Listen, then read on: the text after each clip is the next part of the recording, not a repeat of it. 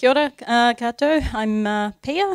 I am very, very pleased and lucky and feeling very lucky to be here. So thank you for having me. First of all, I do work for the Canadian government. I am not representing them, as you probably understand I need to say.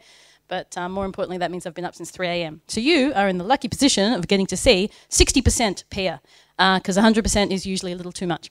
What I'm going to talk to you about is, I guess, some of my thoughts about what trustworthy could look like for public services. I'm not going to say that anywhere has achieved this yet. And the reason why I focus on this, the reason I'm so passionate about reforming public services is because I genuinely believe they play and should and could play an important role in an equitable society. Not in every country. There are countries where the public services are used in abhorrent ways, and in every country they have been used in abhorrent ways in the past. But generally speaking, a public service is different from the government of the day. And when a public service acts in a independent way, when it actually serves the government of the day, the parliament and the people equally, you have something quite powerful. You have something that can actually be a platform on which the people can stand, a platform for equitable society, a platform for social, economic and other forms of support for society. So this is why I'm so passionate about it. A lot of people are like, public service, why would you bother? Why do you do this? And that's why I thought I'd start with that. So why do I bother trying to make public services more trustworthy? Because they have to be. Because people sort of are getting all very intensely interested in data and AI and automation and these kinds of things. I'm actually here to say it's far worse than that. We need to rethink public services in the 21st century because they are fit for purpose in the 18th century. They are not fit for purpose right now, not just in terms of their infrastructure, but in terms of their processes, their engagement, all kinds of things. And if we're going to actually reform them to be useful to us all, then we need to have a vision for what good could look like. Otherwise, we will, inevitably, as we see all around the world, reinvent the public service in the same old footprint with shiny new things. That's why I'm here. So I thought I'd just share some lessons learned. I'm going to go through a lot very quickly. You'll have the links. I don't normally do lots of words on slides, but I've made this as a bit of a discussion deck, if you like. So it does have lots of slides with lots of words, specifically to have a bit of a robust conversation, hopefully. And the key thing is we did invent all of these systems. We invented all of the public service and democracy and how we operate and all these things, which means we can invent it again. And the key thing there is if we don't, who will? So if you don't like it, change it is kind of the key point there. There is definitely a school of thought out there that, oh, well, government just gets in the way, so just get rid of it entirely. In my experience, the people that generally profit from no systems are the very privileged, and so that's not necessarily a recipe for equitable society if that's the thing that turns you on. Okay, COVID-19 has been a very interesting thing globally in governments. It has had this weird paradoxical impact because, first of all, it demonstrated just where the gaps are. It became absolutely bleeding obvious just how big the gaps were in society and the systems because it exacerbated inequity enormously in every country. And at the same time, it created a huge demand for change. So people are like, this isn't what I expect from my government. This isn't what I expect from the services, from the public sector, which is really great because people have sort of been whispering that and then speaking that, and now it's being shouted because public services around the world have been put under pressure to just be efficient and effective, but people expect more than just efficient and effective. They want ethical. They want, you know, they want good, not just efficient. And so it's created this huge appetite for change, but at the same time it dramatically accelerated the status quo because they just needed to get money out the door. They just needed to respond. They just needed to be able to close borders. They needed to do all kinds of stuff. I feel a little sad because I did make it to Canada and was living in Canada and had a week there in lockdown before lockdown. And they were sort of saying, oh, how are we going to, you know, make sure that people coming back to Canada are compliant with, you know, things like self-isolation and such. And I said, oh, that's fine, just put in place quarantine. They did not take my suggestion, sadly. And it's you know, to be in one of only 2 countries that really implemented that and are reaping the benefits of that is very humbling, because every day I'm dealing with people who are dealing with the very real ramifications of none of this being possible. Yeah, a little humbling. So that paradox of accelerated iteration of the status quo, at the same time we need to change. I've seen countries right across Southeast Asia saying it is neither feasible nor desirable to go back to pre-COVID status. It hasn't worked for a long time, and we are going to choose to not repeat it. But a lot of Western countries are starting from the premise of, when are we going to get back to normal? As if normal was desirable. And so it's been a very interesting thing globally to just contrast that. I'm very lucky in Canada. They're in the middle of a major genuine transformation program, genuine transformation of its public services, which I'm working on at the moment. So when COVID really got underway, they were like, oh, we're already transforming. Can we just accelerate the transformation? And that's what's happening, which is quite exciting. Okay, trust is not optional, especially for public services. I found this quote weirdly on Mensa Canada. I don't know why, but trust is the currency of business. Currencies, because this is actually, the context was about businesses, but companies which provide context, ensure transparency, and maintain auditability of their AI systems and algorithms will prosper. Because that actually gains people's trust. This is even more relevant for public services, which are meant to be accountable to the people, which are meant to be responsive to and reflective of the values and needs of people. And I won't jump too much through a whole bunch of other random stuff. Use of AI is growing. The key thing is that we need to use humans for what humans are good at and machines for what machines are good at, and people keep forgetting that. I'm going to jump to a couple of key considerations about trust. First of all, complexity does require multidisciplinary approaches. Why is this something that even you should have to say? Well, because most public services went through this thing in the 80s and the 90s called New Public Management. One of the outcomes of New Public Management was what I call functional segmentation. Policy people were put in their box, developers put in their box, design people put in their box, statisticians put in their box. Everyone was put in a box and not allowed to talk to each other. That's been the case now for 30 years. And that means that when policy do new policies, it used to be that a person who was actually a social worker wrote the Social Security Act. That's how it used to work. Now you've got someone who's never been on the front line, who's never done service delivery, who's never done social services, writing policy about social services. That's the professionalisation of policy led to a situation where policy is now done completely in isolation to input, and also in isolation, and this is a secondary problem around politicisation, and also not with citizens' engagement. The notion of having a citizens' jury involved in policy development, you know, everyone's like, oh, that's such a crazy idea, is it even possible? You were doing it here in this country 20 and 30 years ago. In this country, you actually had citizen juries around major, complex policy areas like gene therapy in this country, and yet people assume it's sort of a new thing. So multidisciplinary approach is important, and that functional segmentation has made that hard. Every discipline now, when you get them in a room together, you know, developers hate design people because, oh, well, they're just dealing with unicorns and fairies. The design people hate the developers because you're getting in the way of a good idea, you just don't understand the users. The policy people don't talk to any of us because, you know, they wouldn't want to sully their perfect policy implementation. Everyone has this weird snobbishness about their discipline. And when you get the disciplines together, and if you can get them together and say, we are stronger together, then you have a discipline friction, which everyone needs to be prepared for, and then you need to overcome that. So there's a lot of, I guess, social re-engineering to get to a point of actually being able to build trustworthy infrastructure. And participatory governance, of course, is critical. So what are the preconditions for trustworthy AI? What are the preconditions for trustworthy government?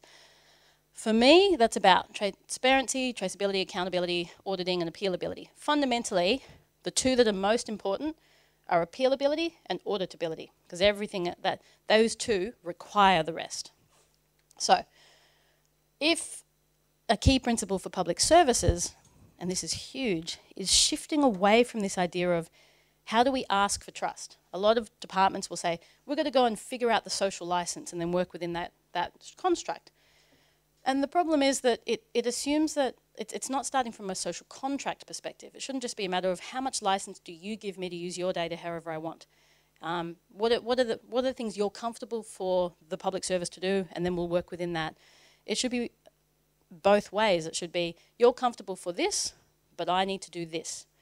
How do I, so trying to shift away from asking for trust and to being more trustworthy actually means engaging people in what trustworthy means.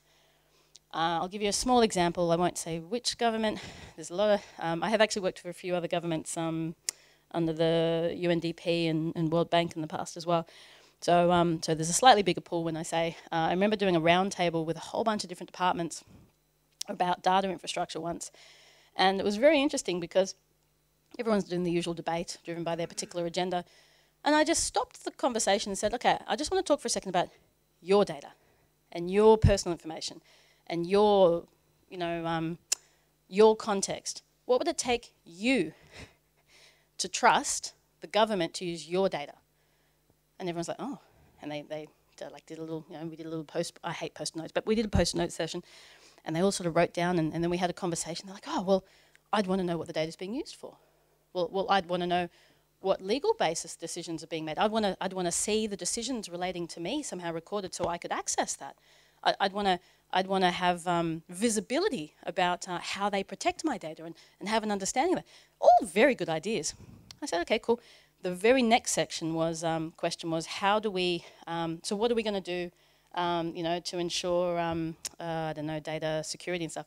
And then they fell directly back into old habits. We're going to do this, this, this, and this. And so I just pointed out to them, you realise that none of you have actually said the things you're going to do reflect the things that you as humans said that you wanted. And they had this, oh shit moment. It was fabulous.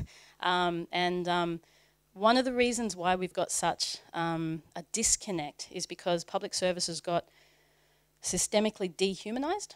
And it's not that the individuals are not human, but the way that the disciplines run and the way that the structures and systems run have systemically made it harder for people to connect with what's the right thing to do.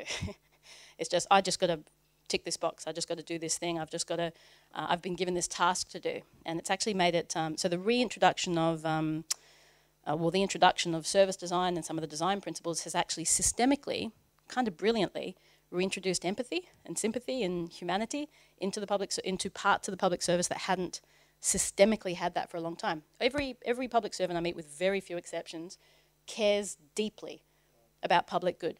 Like they do. There's a small number of any organisation that are not driven the right way, but and the more senior you go, there's an argument there. But most people have in the heart that they want to do the right thing for people and for society. So it's really interesting when you tap into that and you engage people in okay, how can we get a better outcome for society, for people? It brings them together. It really, really does. So some of these tools are helping with that. So I'm going to go through some concepts then. So key questions. How would you audit the process in real time and proactively?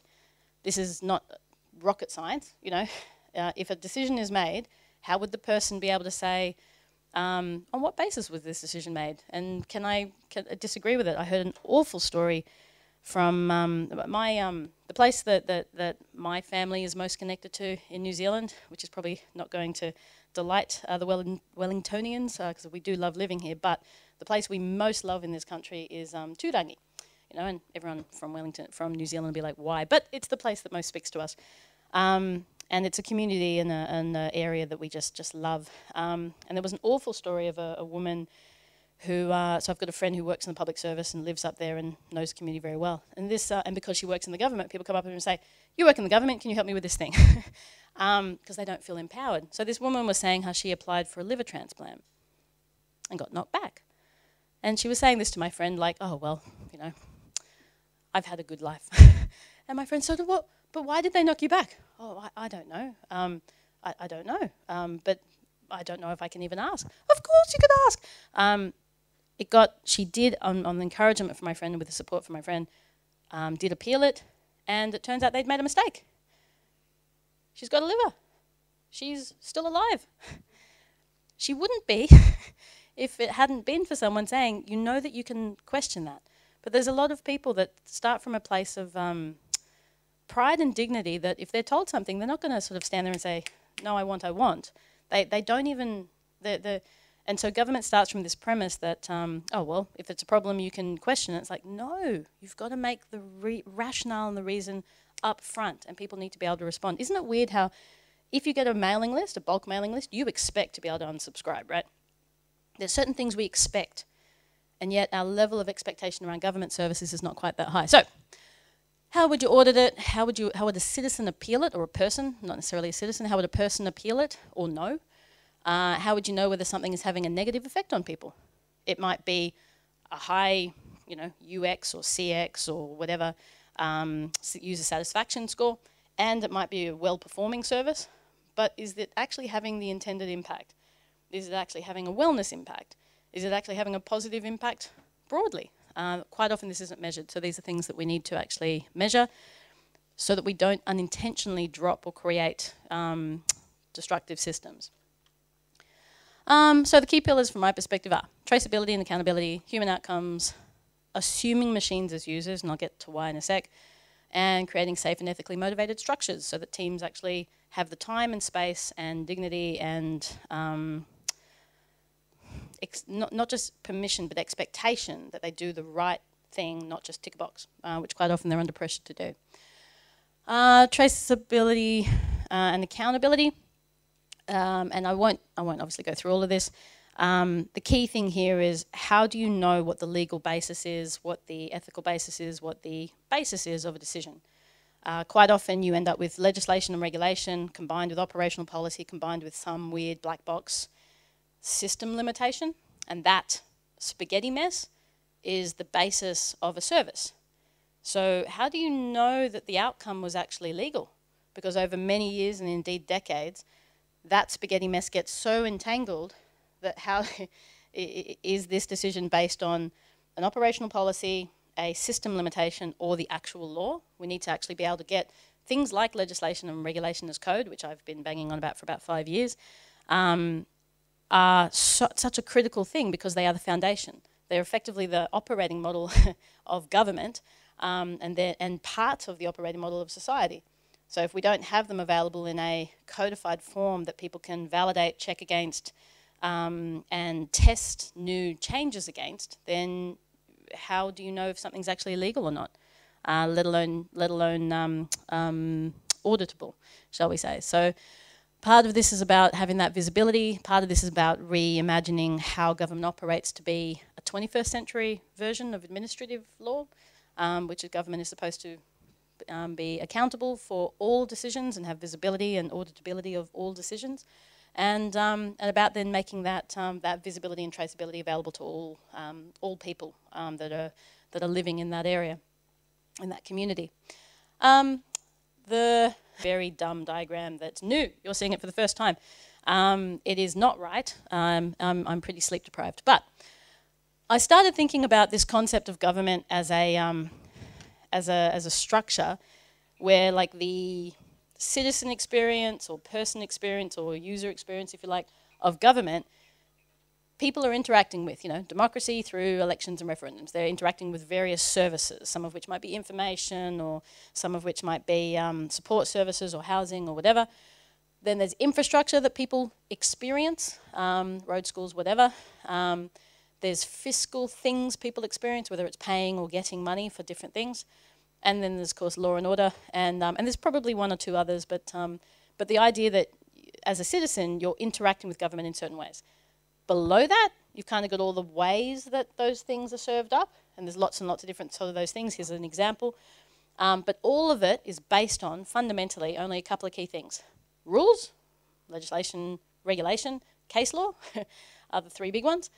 The Constitution, of which most of the constitutional, you have an uncoded Constitution here, but most of the constitutional artefacts are either statutory, which come under laws and rules, or non-statutory, like obviously Titiriti, but also weird things like the Cabinet Manual and Letters Patent.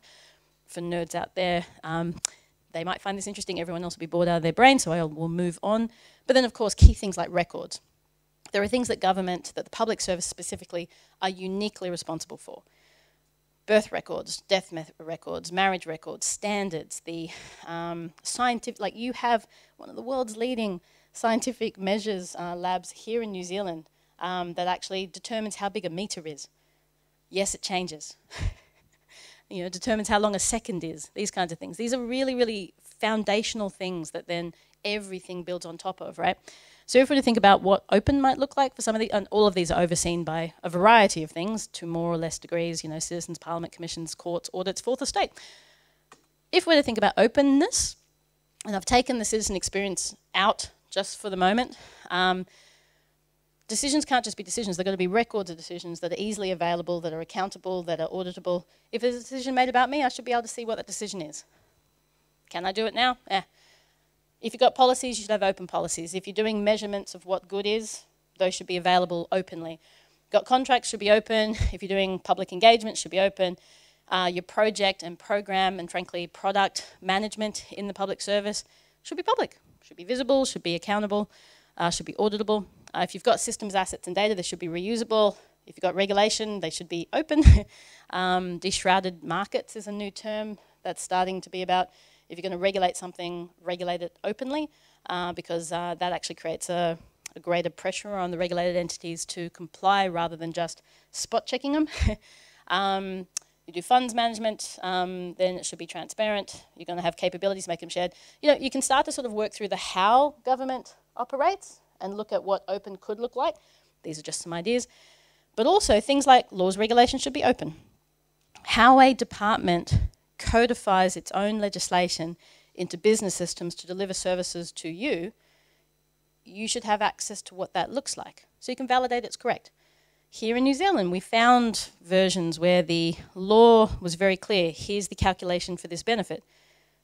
It was not that way in the business system. And it's because the 35-year-old Excel spreadsheet that the business system was based on rounded a number down halfway through the calculation. Who knew? We knew. Well, we found it. But because there's not these validations against the law, it's very, very hard. Regulation is really good at this. Regulators build entire pipelines of here's the rules, here's how we validate it, here's how we spot check, and here's how we actually ensure compliance. But we don't have that same pattern repeated for legislation, which to me was an interesting insight. Non-statutory, transparency and how these are applied in practice. It's one thing to have a document that everyone refers to and reads, but how is it applied? Having that really clear, helps then, flush out whether it's being applied in a way that aligns with the values of the society. Records, obviously, I think all of us here would be on board with open data, open standards, etc. But things that the public service are uniquely, specifically, authoritatively in charge of need to be available as digital public infrastructure. And that's, I think, a key thing that's been somewhat missing. Policy development, I talk about this all the time, better rule, like the concept of actually opening up policy development, and it does speed it up as well, but actually getting a more multidisciplinary and more open approach to it. You can have a look through that a little bit more later. I won't talk too much more about rules as code because otherwise you'll be here all night. So just briefly on the other things, if you want to get human outcomes, you need to measure human outcomes. Otherwise, you end up measuring what you can, and you end up, when you measure efficiency, you get efficient services. When you measure cost, you are naturally prioritizing money over people. If you want to get humane outcomes, you need to measure human outcomes. So, I mean, it's not rocket science, and yet it's not necessarily prioritized. You have the wellness framework. We have the wellness framework here in New Zealand, so that's a really huge step forward, but seeing how it's applied is really the big next step. So the key thing there is you've got to actually, what you measure is what you value, and until we start measuring human outcomes across the board, we're not actually valuing human outcomes enough. I talk a lot about how we all must do this work, and the new Public Service Act. Has anyone read the new Public Service Act that came out last November? It's amazing. It's amazing. And now I'm nerding out entirely. Public services around the world have been going on this, we're just a business, so it's all about efficiency, bent for like 30 years. The new Public Service Act here in New Zealand is amazing because it talks about the purpose and role of the public service is to be in service to the public. It talks about openness. It talks about engaging citizens in the process. It talks about all the sort of things that we've all wanted forever, but it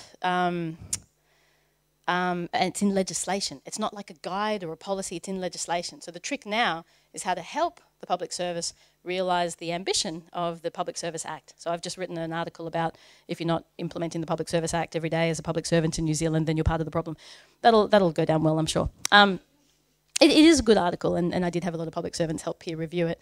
And people do recognise it, because a lot of people are very sceptical, because when you read it, it's like, well, this is utopia, this isn't the current state. It's like, no, it's not the current state, but use it to create something closer to the utopia. Otherwise, you're actually walking past and enabling the system how it is. And a lot of people are so hungry for change because of aforementioned change conditions. So there's a couple of, ways that you could measure human outcomes, and I'm really coming up against time. This has been just a little hack.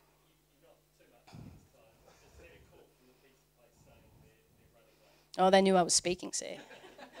Yeah, no. By the way, this is still... Oh, okay. I'll just go for another few minutes then. This has been just a little hack in the true hacker ethos version of what we mean by hack, of course. When people do service design, they're like, oh, what's the user needs? So I started saying, well, just assume a machine to be one of your users.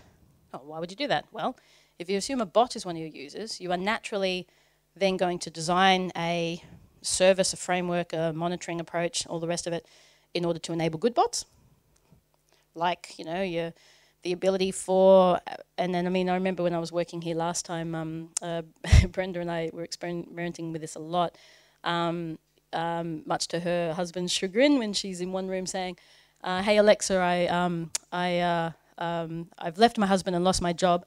What services are available for me? And he's like, what?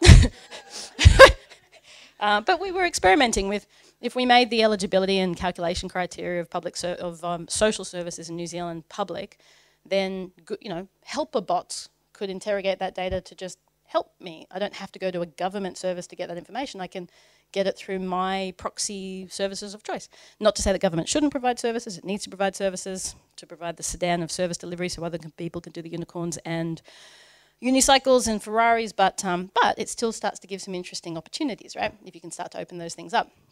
So at the same time, it also provides the mechanism to design against bad bots. I worked in the financial intelligence sector for a year, which is about enough. But one of the really interesting things was the concept of Phoenix AIs. So a Phoenix company, starts up a company, they shift money into it, they shut the company down, bankrupt it, and it's a beautiful way of laundering money. And you can do it in Ponzi schemes and whatever. A bot, of course, particularly a self-replicating bot, can do that millions of times a second, and you wouldn't know. So suddenly trying to actually keep up with what's possible out there is a whole different game. So trying to get regulators and service people and government generally to recognise that they're not just delivering things to humans anymore, they're delivering things to machines, and if you want to get good human outcomes, you need to create the incentive systems and system design that actually will benefit humans, even if it's a machine you're interacting with, especially if it's a machine you're interacting with. And so designing for machines as users has been just a helpful little tip to support that. And it also helps with trustworthy services too. I won't jump into that. And the final point that I tend to make to people, it's not so much about infrastructure, but it is key, is you can't get ethical outcomes from teams and from staff who spend 100% of their time just trying to cope and just trying to deal with the latest fire. So you need space and time and principles and culture and incentive systems, and you need to create the right social structures to ensure that public servants are motivated and supported and empowered to do the right thing, which quite often they want to do, but have to do off the side of the desks, if at all. I do talk a lot about understanding privilege and making sure that, because people are like, well, and I'll give you another example. A lot of people in public service are like, well, we're trying to do a good thing, so we should be able to do whatever we want to do the good thing. I've literally had people say, well, we've come up with a way to stop people who are vulnerable having to deal with the stress of having to pay this thing up front. We want a chance to be able to mediate and support and whatever. So why don't we just get all the information about the Indigenous communities? And I'm like, whoa! What? First of all, that's racist. Second of all, you are perpetuating myths. Third of all, even if you're trying to do a good thing, what happens when the next person wants to use it to target a community or to do something terrible or to arrest or to whatever? And they're like, oh no, but we're trying to do a good thing. And it's like, no matter how smiley happy you feel or want to project, government is the cop as well as the social worker. So your systems need to assume and presume that it could be abused. So you need to set up the right systems of accountability, of oversight, of checks and balances, and not just assume, well, it's fine because we're nice people. Set it up and assume that it could be manipulated by someone, the person to follow you, and that's a better way of making sure that you're not building something that can be abused. Not to say you'll get it perfect, but at least you're not just assuming everything will be happy-clappy. Okay, I'll jump past teams feeling safe just because we're right on here, because the final thing I want to talk about was incentives. I've seen plenty of situations where you'll have goals and a key purpose, but then there'll be so much effort on the goals that they've lost the purpose. So your goal might be, and I'll go back to the intelligence agency as an example, the regulators are all about how many compliance breaches do we find, so that's one of their KPIs. The intel folk, or how many criminals do we find, that's their key thing. The overarching purpose of most financial intelligence units is to strengthen the system against abuse. But of course those two KPIs are kind of systemically driving you to want to just keep arresting people, so you're not necessarily motivated to strengthen the system against abuse. And so you've got to always make sure that your measures and your KPIs are actually driving the goals that you have, otherwise you end up sometimes perpetuating the problem. Okay, I'm going to leave on this note. I actually have been sometimes referred to as a bumper sticker generator. This is one of my bumper stickers. Open that's not digital doesn't scale, and digital that's not open doesn't last. What I mean by that is there's a lot of people who want open government, and they tend to talk about OIA. They tend to talk about, hold on, it is OIA in New Zealand, isn't it? It's not FOI, it is OIA in New Zealand, isn't it? Okay, thanks. I've got too many governments in my head now. They tend to talk about transparency of the parliament. They tend to talk about, and those are all good things. But quite often, if it's just a matter of how do we get a human process to do something, then it's not necessarily going to scale. It's not necessarily going to give us the oversight we need. Just getting access to the budget papers in a non-digital format means we now have to digitize them before we can understand them, which means we're always behind the ball. So digitizing open government is critical for it to be something that we can then keep up with, right?